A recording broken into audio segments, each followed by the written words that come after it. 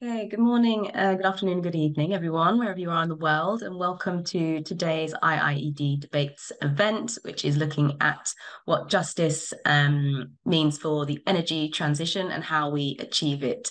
So today's event is part of the IIED Debates series, and we're really delighted to be hosting this in partnership with Access and Loughborough University. We've got a really fantastic session lined up and some really fantastic speakers. So before we kick off and meet them all, I'm going to run through some housekeeping. I am really delighted to hand over to Ben Garside, a principal researcher at IIED. He leads our work on energy access and renewable energy and is going to be our moderator for today's event. So Ben, over to you, please. Thanks very much, Juliet.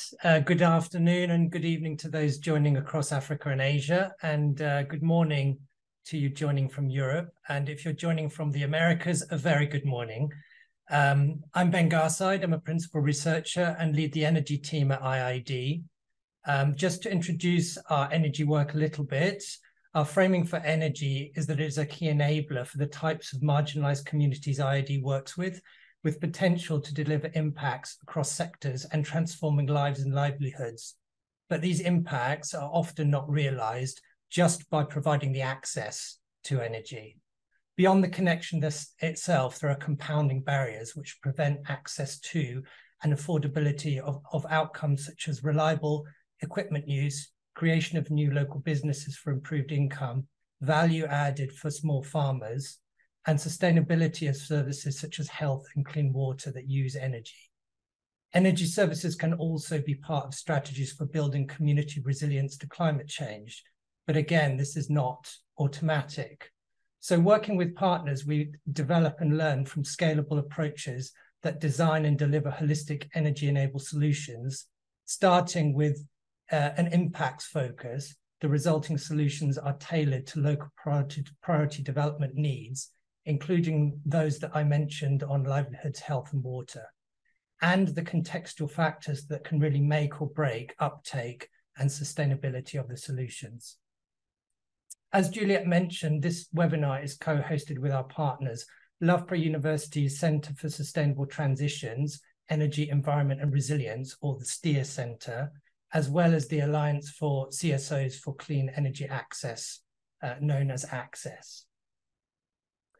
So on to the main subject of today. What does justice mean for energy transitions and how do we achieve it?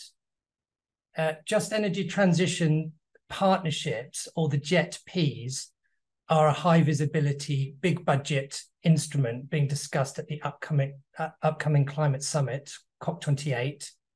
The first of these, the South Africa JETP, was launched at COP26, with the first phase promising $8.5 billion USDs to replace South Africa's aging coal-powered electricity with renewables and supporting programs or justice for those negatively impacted in coal mining and coal power station jobs. South Africa came back in COP27 with a Just Energy Transition Investment Plan, a JET-IP, which came in significantly higher, 1.5 trillion rand, or 82.5 billion USD, to be spent over the next 5 years alone. More JETPs have subsequently been announced, including 20 billion USD for Indonesia, 15.5 from Vietnam, and 2.5 billion for Senegal, with other countries such as Nigeria and India also being discussed. So the aims of the workshop here and the webinar that we're having, first of all, we're going to be talking about scope. We have panelists coming from multiple countries and backgrounds I'll introduce in a minute.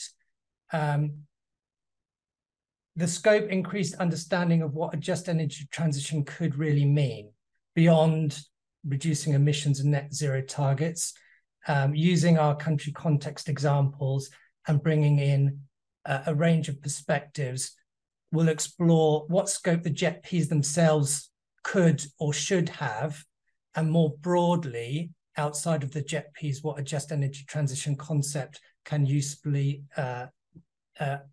have for increasing the equity and justice, considering the energy sector itself and jobs in it, and more widely, how energy could be used as part of moving to low carbon, energy use itself as part of moving to low carbon economies.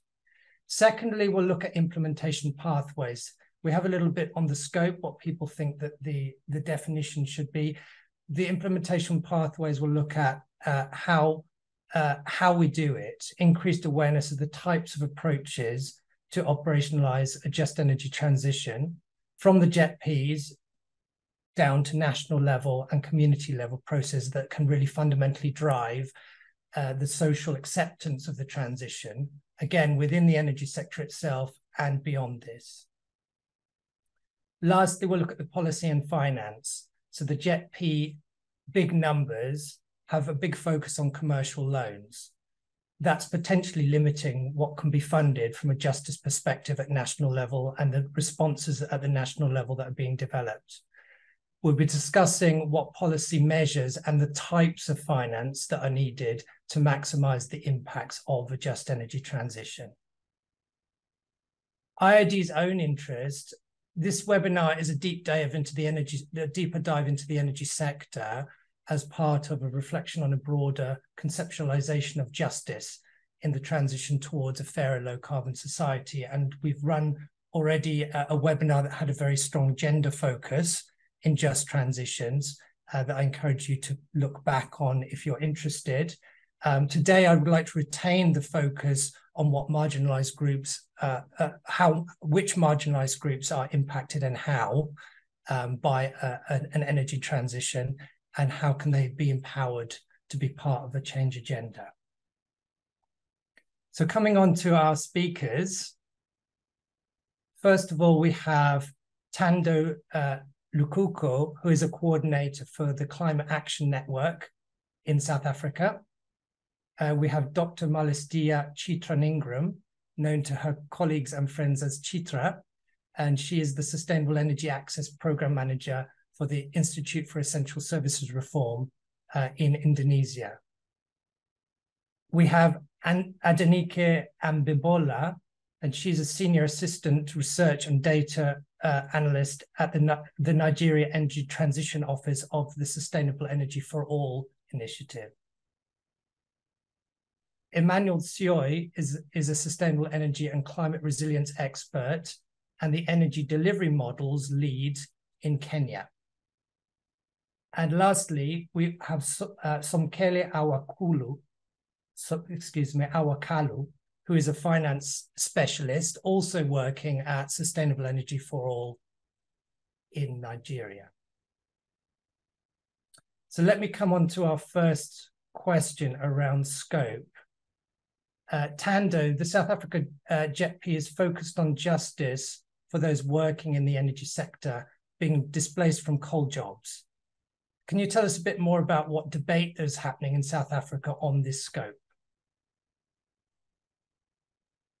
Thanks, Ben. Good afternoon, good evening, and good morning to everyone on the call.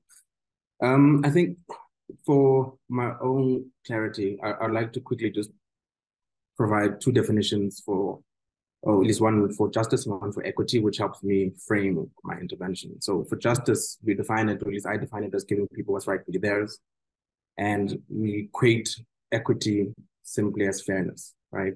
Just to be on the same level with, for all of us. Now, the focus on the energy component, particularly, and the jobs component, number one, is critical because the biggest exposure at the moment in our country to climate impacts outside of communities and families and households, from an industry perspective, is the coal sector, right? We've got, it's about 80% of our electricity comes from coal. The transition away from coal is going to most impact those individuals. And our economy is largely driven by coal as well. So it's necessary, first and foremost, to understand that if we're going to be transitioning, how do we ensure that the transition happens? But in so doing, that we do not lose the gains that we have as a country, we don't lose the advantages that we have as a country and the economy. We've got economic sectors that bringing in significant, I guess, revenue for the state. And so ensuring that we don't lose that is necessary for the country's well-being and also for the citizenry. Now, the challenge with this jobs perspective is, where then will those who have been displaced from coal jobs move to? And this is probably the single hardest question that we've had to answer, because if anyone has been on a renewable energy plant, for instance, you'll know that the number of heads working in that particular facility compared to a traditional coal-fired power station is a fraction, right? I've been on one where we had the entire 14 staff running, I think, a 96 megawatt facility, whereas a coal facility is using something like 1,300 jobs, give or take, just an arbitrary number. So it's necessary then to figure out where are those people going to go once we displace them from the coal jobs. And the justice component then is to say, it wouldn't be fair to say, you've been working in this particular space for a long time, and now that you're shifting, there's no plan for you any longer. So there needs to be some kind of conversation around where that plan is going to come from. And this is where the current debate is in South Africa, is that particularly on the jobs component, where are the actual numbers coming from for the absorption of that labor force? This is looking at both the, let's call it the new labor force, so young entrants into the market, but also then those who are too old to be able to shift away into new spaces. So what kind of plans exist? So the debates are, how can we ensure that the jobs for those who are fit to be able to take on these new renewable energy jobs, for instance, that there's skilling that's there, that there's support for them that's there, and reskilling for those who then won't make it into this new dispensation, if you will. Now, there's also a question about just the allocation, and maybe this might be for a later debate, but the allocation of energy that is relative to how much electricity people are using at home, vis-a-vis how much is necessary for an equity, from an equity perspective. The current numbers are saying that the state is already providing 50 kilowatt hours of electricity for free, right? Well, for free. That number is insufficient for any particular household to be able to survive. And the current argument is that that number needs to increase from 50 kilowatt hours to 350 kilowatt hours. This would provide for sufficient electricity for people to then power their homes, continue to make a living some kind of way. They would be able to develop and self-actualize at some point. It might not be a great deal, but it would provide that space. The debate is where that financing will come from and whether or not there's scope for that, particularly in the current policy framework. And there's a free basic alternative energy policy which exists that speaks to how this could be fed through renewable energy, particularly this additional component. There's one last thing that I'd like to touch on, and that's a bit of a debate that kind of transcends this one on the jobs alone, and that is to say that the just transition also needs to look at a just transition of spaces like agriculture, a just transition of space like food and so on, so that we get to better understand that when we're talking about a just transition, we're talking about a change in the system itself. When we're talking about a just energy transition, we're talking about the change in the energy system. But now all these other systems also require change. But the challenge is we don't yet have a full grasp of what exactly the end state will be of the energy transition specifically. And it's the single most important one because it's the one that powers the economy. So at the current moment is to say, yes, these conversations are necessary, these debates are necessary, but we first have to get a firm grasp of what does it mean on the energy spectrum and how it impacts the economy before then we open up the box to say, how does it then impact all these other spaces? Even though we understand that the nature of climate change, the nature of just transition is a transversal one, right? It doesn't pick one and it doesn't follow a linear process. So the scope in South Africa has taken really those three dimensions. Should we increase it beyond just the jobs conversation? Should we increase it beyond just the energy conversation? And should we increase it beyond just an access and an equity perspective, just in terms of how much energy people will get in this new dispensation of the energy system? Sounds good. Thank you very much, Tando. Very interesting. Chitra, let me come to you. I know the Indonesian government have been running consultations on what the JETP should be looking like in Indonesia, and the ISR have been part of that. What should be specifically included in the JETPs, and what else is needed as part of a just energy transition? All right, thanks, Ben. And also thank you, Thando, for providing a lot of context on how the just principle manifests in the.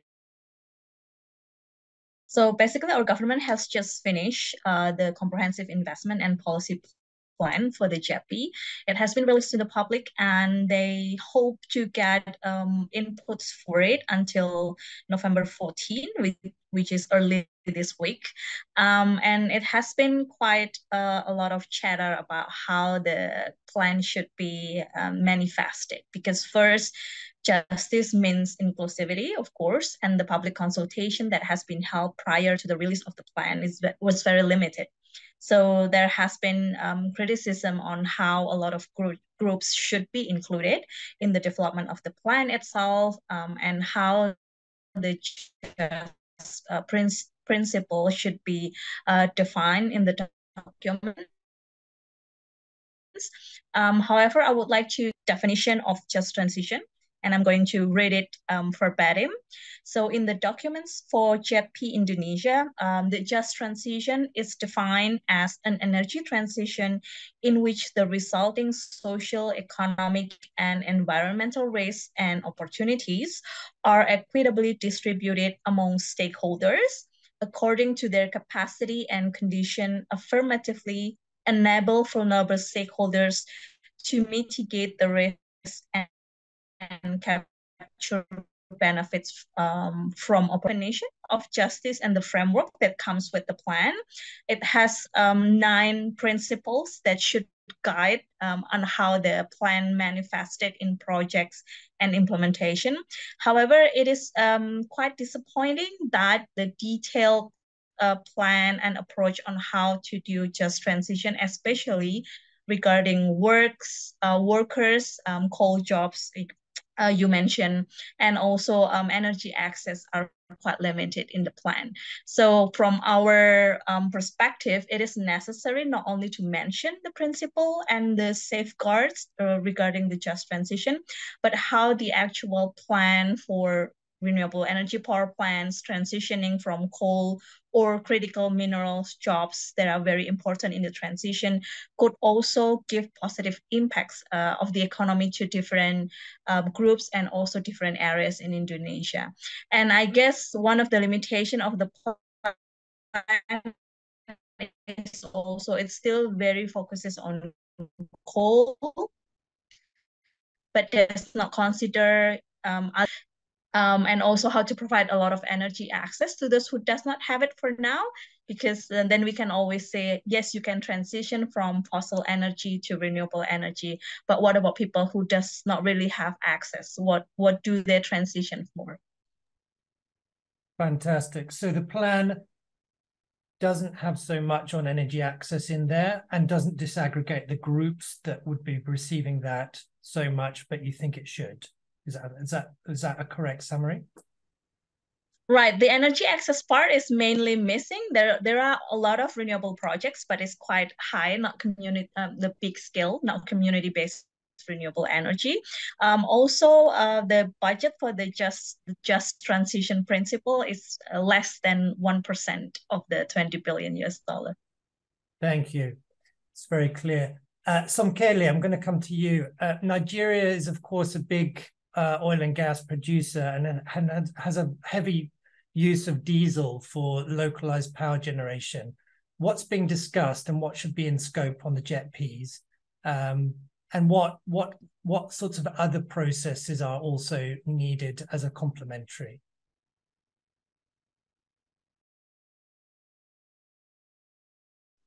Thank you very much, Ben. Apologies if I go in and out. I think I've been having some problems with my internet. So thank you very much, Chitra and Thando, for the context you provided from your own countries and the fact that JEPs have been announced in those countries. So the difference here with our Nigerian context is that we're focusing on a theory of change around diesel displacement. We don't have a coal problem. I think the coal bit of our history is long gone. So a lot of what we're trying to do now is displace diesel and petrol gen sets in the household as well as in industries and commercial areas. I'll just take it back a bit and try to build up on what the basis of our energy transition is. And that's a federal government approved energy transition plan that charts 5 pathways to getting to net zero by 2060. So that's around power, that's around buildings, that's around transport, clean cooking, and industry. So our thesis, when we're thinking about accessing the funding for JETPs, is around diesel displacement, improved sources of cooking, so clean cooking solutions, as well as e-mobility and the transition to electric mobility. You also have to think about it that Nigeria has 200+ million people and about 250 plus different tribes, and the gender split is more or less 50-50. So when you're thinking about justice in the Nigerian context, all those different statistics have to be considered. So when you look at an area like clean cooking, for instance, that is disproportionately affecting women, because it's the women that go to get, that use the biomass, that use the animal dung, that use the firewood, and that affects their ability to have economic opportunities. So when you're crafting the justice element and trying to think about your energy transition, you have to factor in the Nigerian context. Perhaps elsewhere, there's a balance on the cooking, and the men cook and women cook, but disproportionately in Nigeria, there's a gender bias for women on the clean cooking side. So what we're essentially trying to do is we're trying to get the data from a bottom-up approach to understand the specific geographical needs of the Nigerian people, because in northern parts of the country, their usage of their diesel and gensets will differ from the southern part of Nigeria. Same thing with the clean cooking, same thing with the e-mobility. So in the Nigeria context, I believe that first of all, the scope of the JETPs has to be moved beyond just coal-based economies, because at an estimate, we're looking at 45 gigawatts of power being generated by diesel and petrol gensets. If we're able to displace that, that's a significant reduction in carbon emissions. And so for me, I think that the scope needs to be widened, as well as understanding the various Nigeria contexts that tie into the justice element. Thank you very much, Somkhele. And please, participants, please add your questions as we're going to the chat. The chat, I believe, is open to be adding questions. Emmanuel, let me come to you. The Kenyan context is really quite different. The grid is largely powered by renewable energy. Is there a space for JETP type processes in Kenya? Yeah, thank you, Ben. And you're right that Kenya grid is more or less more renewable. But if you reflect back, fossil fuel is not only used in electricity generation, but it's also applicable across other sectors of the Kenyan economy.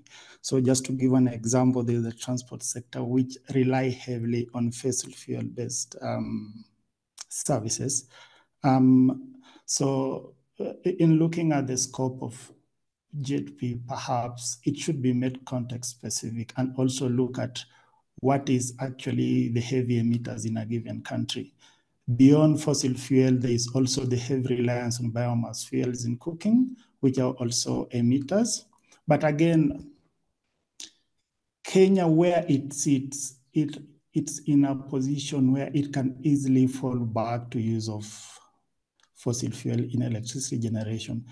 There's a disconnect between what is stated in the policy and what is stated in the country's NDCs.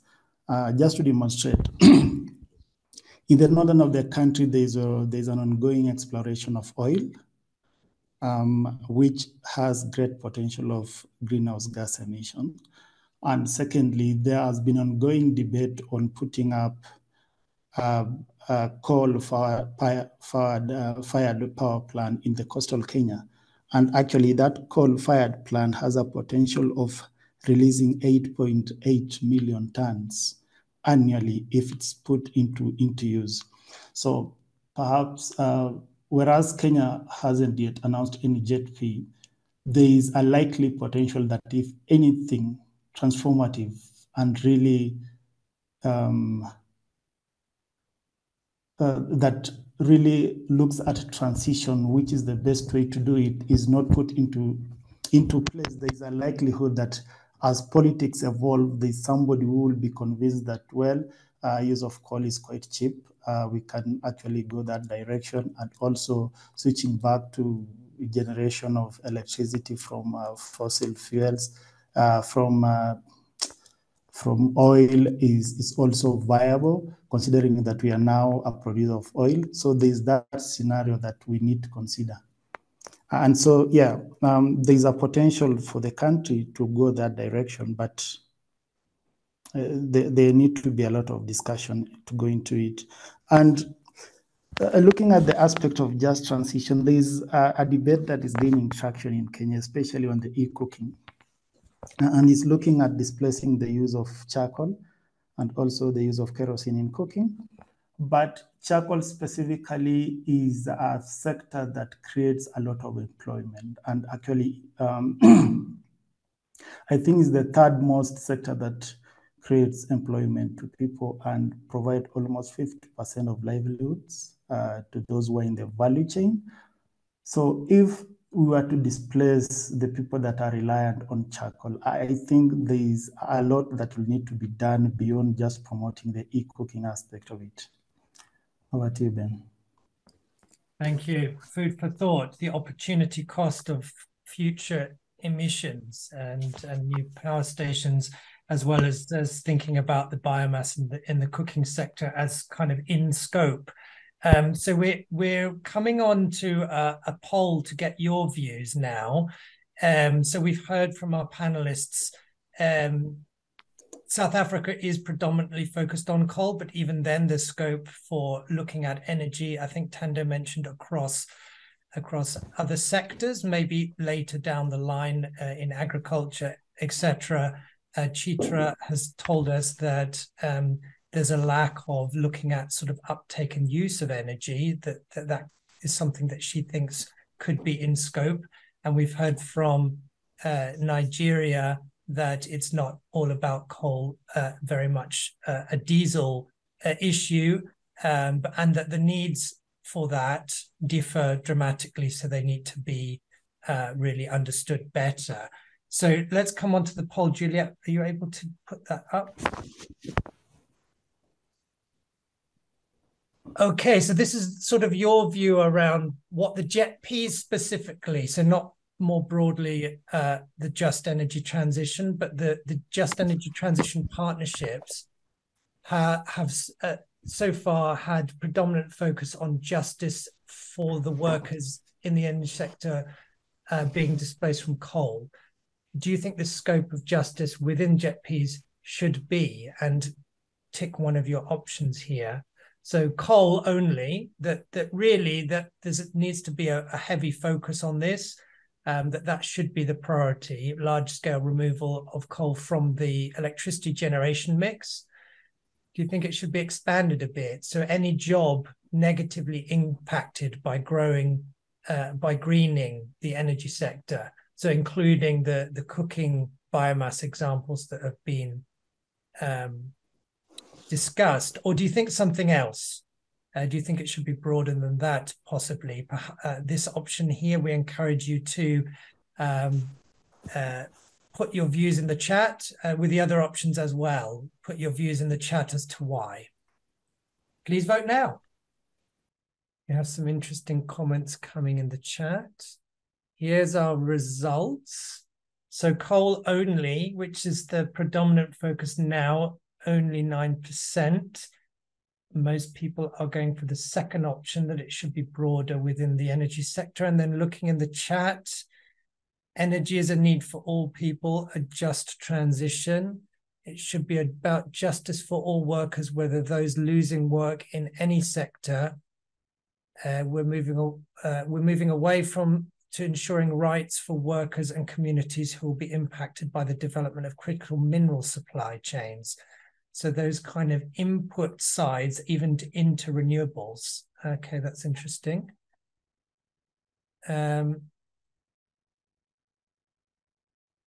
Great. Right, so we're going to move on now to our second area, which is focusing on implementation pathways. Adenike, I'm going to come to you first. You've been working on operationalizing some of the cooking mentioned in Nigeria. Can you tell us more about the what and the how of these implementation pathways of justice within an energy transition? Okay, thanks, Ben. So in terms of the processes that we are taking into consideration in operationalizing justice in the Nigeria energy transition, there's two main principles or pillars to this, which are stakeholder consultation, policy alignment and awareness, and more importantly, data gathering, visualization, and analysis.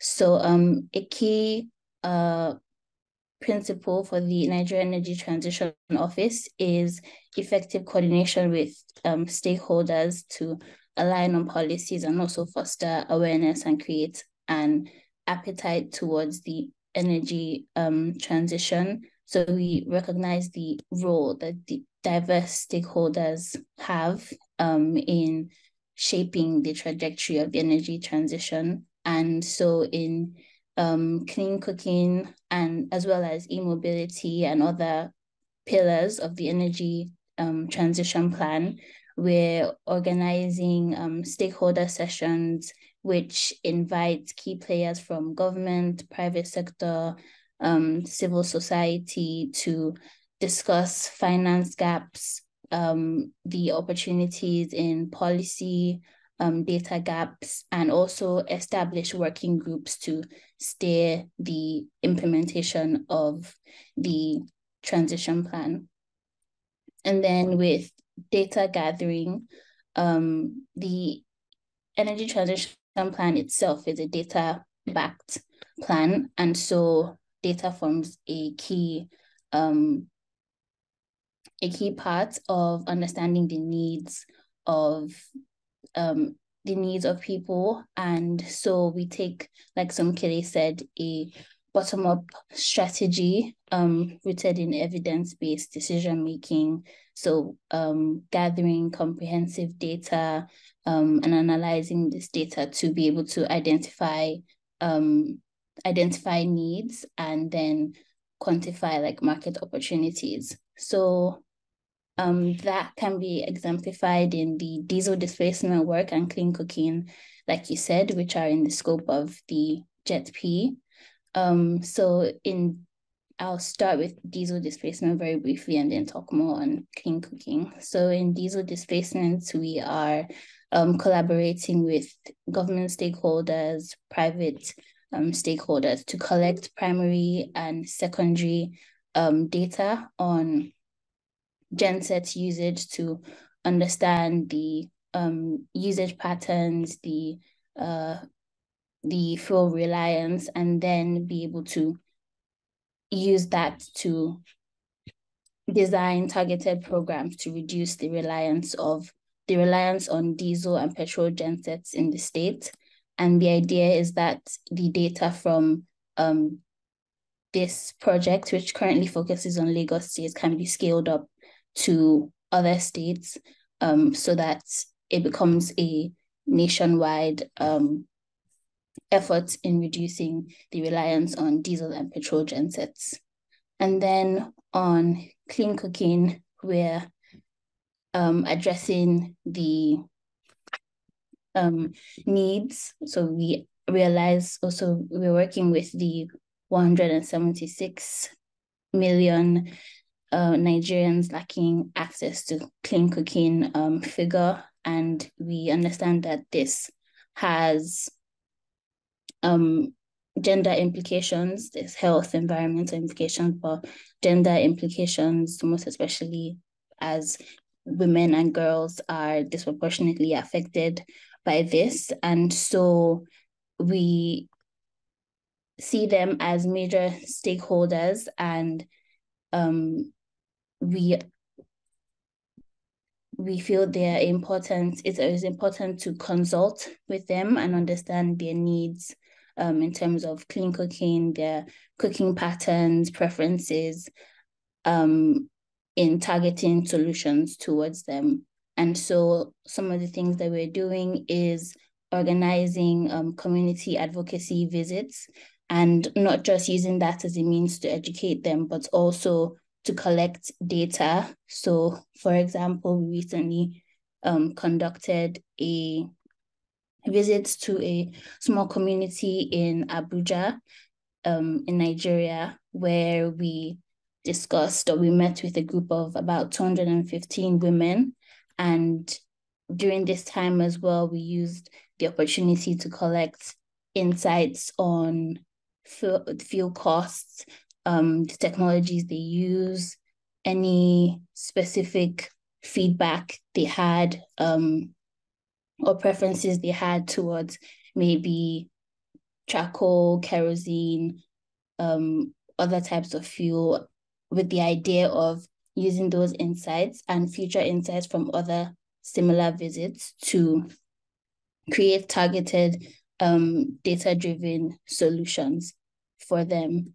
And then also we have the Lagos State leading in terms of appetite on the state government level for the clean cooking transition. So like I said, with stakeholder coordination and policy alignment, we've been able to get some interest on the state level with different governments, and Lagos State is leading with this. So we're currently designing a clean cooking strategy for Lagos State, which will start with primary data collection and a sector needs assessment. So we're able to identify communities that have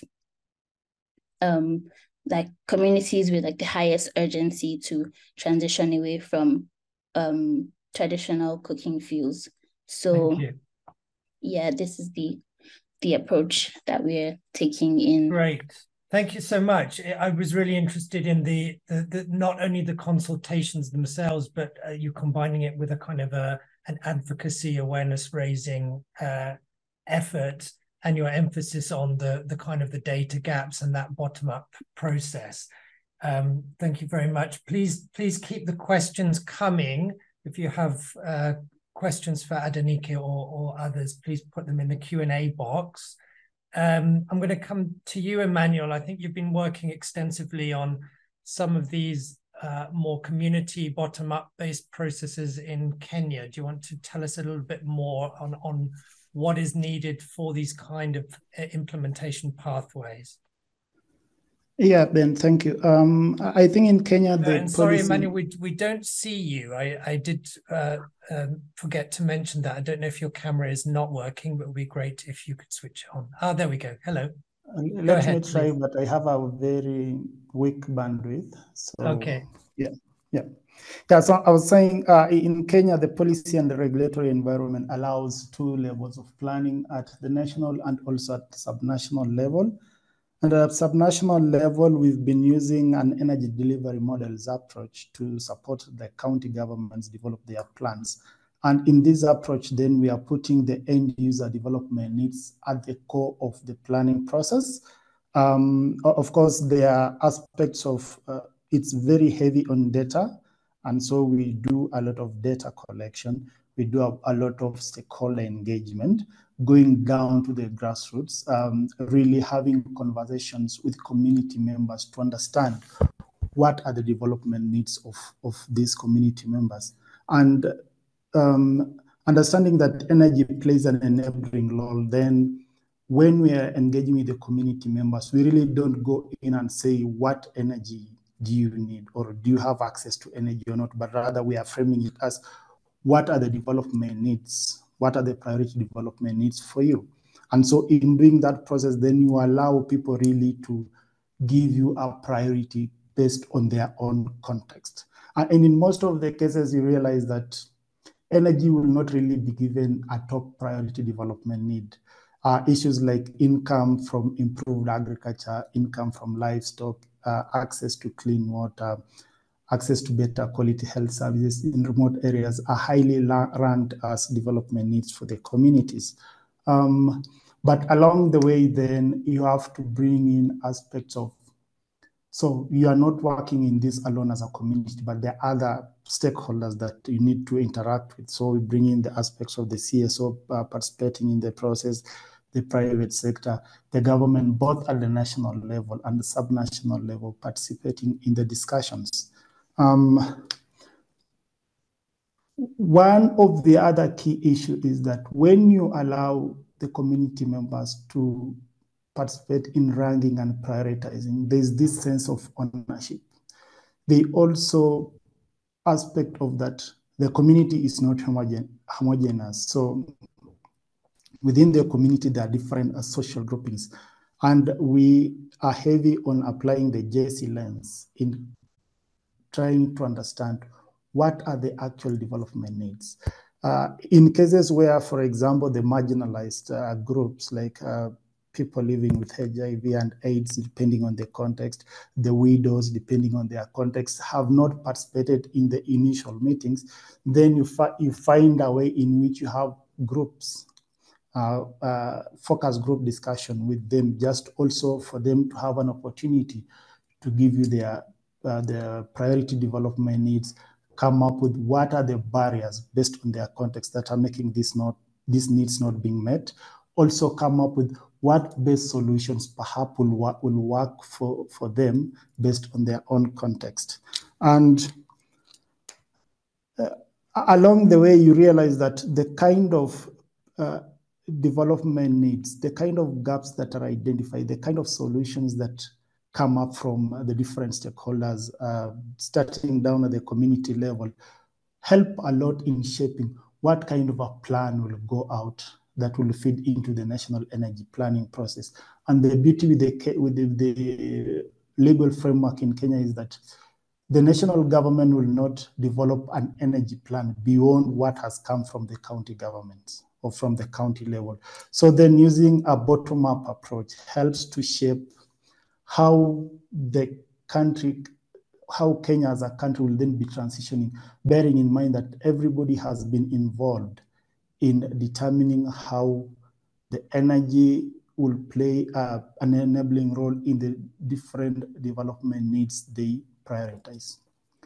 Thank you very much. So a very structured approach to really gathering that data, understanding the needs and feeding it up. Chitra, I'll come to you for the Indonesia perspective and also throw in a question that we have from Claire. She's asking that you've touched on some of the limitations of the JETPs, but what are some of the external challenges of utilizing these instruments in Indonesia? Maybe you can speak to that with respect to the implementation. All right. So I guess to build upon what I have just shared on how energy delivery model approach could be utilized effectively in answering the justice part of providing energy access. To us, understanding the complexity of providing reliable, sustainable energy access in Indonesia is very important because we are a very massive country. We have more than 17,000 islands with a very different development stage in a way. So we can talk about urban versus rural, national versus subnational. And I guess understand the nuance and complexity of the issue is very important because then justice will have to take into account what's actually happening in different areas, in different community. And I observed that the two approach, which is assessment and intervention, could be beneficial in terms of providing an effective and optimum policy to answer the energy access challenges. So we need to carefully assess what's the needs of the people, of the community. And it's usually not only energy for basic activities, but also to increase their welfare, to increase their access to education, health, etc. So it will definitely provide a sound basis on how to intervene. And the next step, the intervention. We talk about different sets of authority in Indonesia. We talk the government level of authority, the national and subnational, they are very different. And especially for the development priorities, each subnational government has their own sets of agenda. And it is quite important to do policy advocacy targeted at different sets of the priority. So there is no a simple recipe to promote justice in energy access and bottom-up energy access approach from our experience with energy delivery model and also just transition program in Indonesia. We need to carefully maintain first the same perspective and understanding between different stakeholders in the same region or same stakeholders in different regions. And then we have to give a sound assessment on what to proceed next with providing energy access and how to promote justice in the development of energy access. It means consultation, involvement, even public awareness, just to give a different perspective on how people see energy access and justice. And it requires a lot of time. So we cannot finish assessment or the intervention in such short amount of time. And I guess this is a call for the government and important stakeholders just to take the time to carefully maintain the assessment and intervention. And I guess to answer the question on JETP, if we talk about just energy transition, it will definitely beyond the JETP program that we have for now. And we also talk about different type of transition because we have coal provinces. We also have non-coal provinces. We have provinces with different energy access. We have provinces with very good energy access, but very low development problems. So we need to understand that the complexity of the situation is there and that we need time. And then we need two important steps to ensure that it comes to fruition.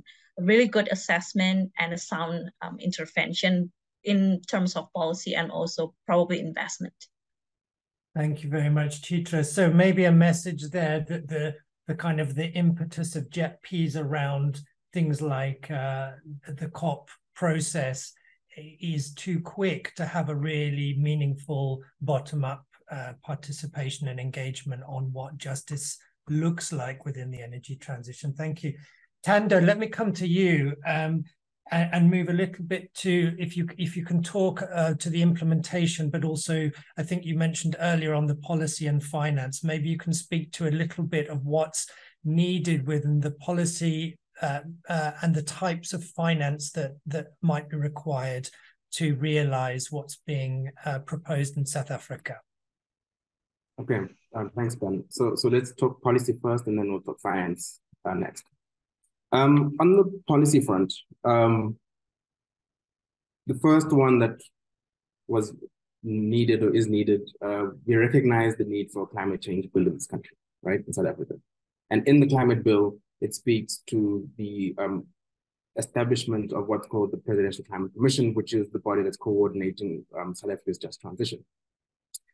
Now, the bill itself is still a bill, although we're expecting it to become an actual act early next year. And in so doing, it will make the Presidential Climate Commission a constituted body.